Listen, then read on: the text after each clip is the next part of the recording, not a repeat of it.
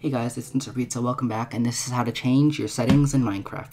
Basically, you go to settings, I'm on Bedrock Edition right now, you can change your text-to-speech. It's very annoying, but I'm going to turn it off.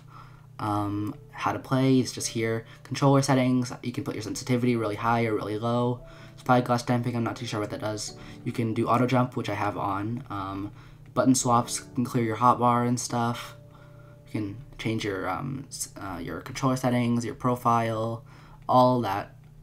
So yeah, that's really it. You can customize it and stuff, even the language and to your preference. Yeah, bye.